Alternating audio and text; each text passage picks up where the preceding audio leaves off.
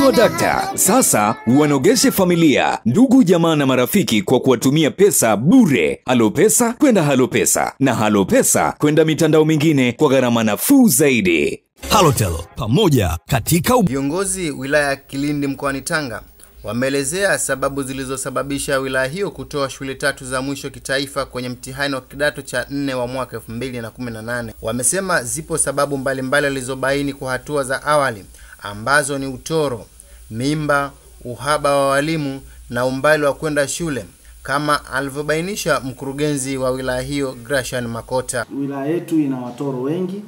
Watoto wengi wamekuwa watoro. Ukienda kwenye minada unakutana na watoto ambao wanatoroka shule wanakwenda kwenye minada. Una masuala ya mimba. Ukiangalia kakimkoa Kilindi nao ina watoto wengi ambao wana masuala ya mimba. Lakini vile vile wilaya ya Kilindi ina watoto ambao wanasoma mbali. Wanatoka mbali kwenda kwenye mashule. Kwa hiyo hizi ni changamoto pamoja na uhaba wa walimu. Ni changamoto ambazo tunajitahidi kuangalia tutazifanyia vipi.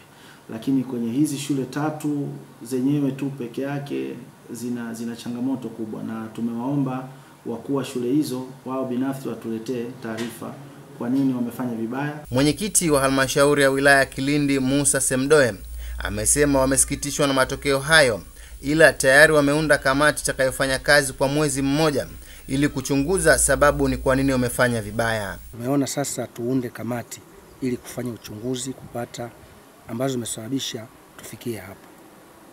Na kamati ile tumeipa mambo ambayo ya msingi. Kazi ya kwanza ni kuchunguza kwanza kwa wazazi, kuchunguza kwanza kwa walimu, lakini pia kuchunguza na miundombinu tulionayo. Lakini pia tunaweza tukasema inawezekana shule zilizo feli inategemeana namna ya ushirikiano kati ya walimu pale. Tunataka tujue ushirikiano wao ulikuwaje. Ili sasa tukipata hizo sababu ndizo na sisi tuendelea sasa kusema tunataka tufanyeje. Baadhi ya madiwani wamesema kumekuwa na uhusiano usioridhisha baina ya watumishi wa makao makuu wa wilaya na wale wa vijijini, ikiwemo uhaba wa walimu. Ukikuta ina maana kuna shule unaikuta na watoto 1000 na ina walimu 10. Umeona? Unakuta shule ina walimu 3, unakuta shule ina walimu 5 katika shule zote. Kwa hiyo unakuta ukikuta na idadi ya wanafunzi na walimu waliopo, ukiuliza walimu wanakuambia hebu tutafanyaje kazi. Kwa hiyo ina maana matokeo mabaya lazima atokee. Wewe unafikiria walimu 10 wafundisha watoto 1000 na kitu? Hapo kutakuwa na matokeo kweli? Kwa hiyo haba walimu ni chanzo kikubwa mno. Kuna kitu ambacho kinatokea, walimu yaani unaona tu wanahamishwa dharura, lakini naona hawaangalii uwiano wa walimu wa afisa elimu. Hapo vile vile walimu wanalalamika, wanasema wakija huku wilayani kwenye halmashauri yetu sisi wakija wilayani wananyanyasika sana.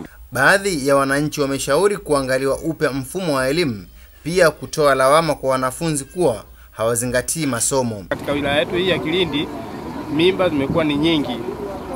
Kwa mimi ninavyohisi na ninavyoona kutokana na mazingira, kwanza ni maadili kwa watoto wenyewe wanafunzi. Maadili yamekuwa ni mabovu kutokana pia na mabadiliko ya teknolojia. Yaani mtoto sasa hivi ni mdogo wakuta na miliki simu, na tatizo hili kubwa sana linasababishwa na wazazi. Wazazi ni careless kwa watoto wao. Pia serikali iamke sasa, hasa kwa viongozi wetu wa wilaya, kufuatilia ni kwa nini sasa idadi hii ya mimba zinakuwa ni nyingi hasa katika wilaya yetu hii. Wanafunzi hataki kusikia, na pia ni vijana nao wanaowapa mimba, ina maana wanakuwa hawako makini, kwa sababu wewe unajua kabisa yule ni mwanafunzi na ni mtoto, kwa nini unamfuata na kumshawishi mpaka ufanye naye tendo la ndoa? Ushauri wangu kwa upande wa wazazi, mimi napenda tu wawe makini na watoto wao wanapotoka mashuleni na kisha rudi nyumbani wao wanawafuatilia. Mtoto anakaa na mzazi kuliko mwalimu.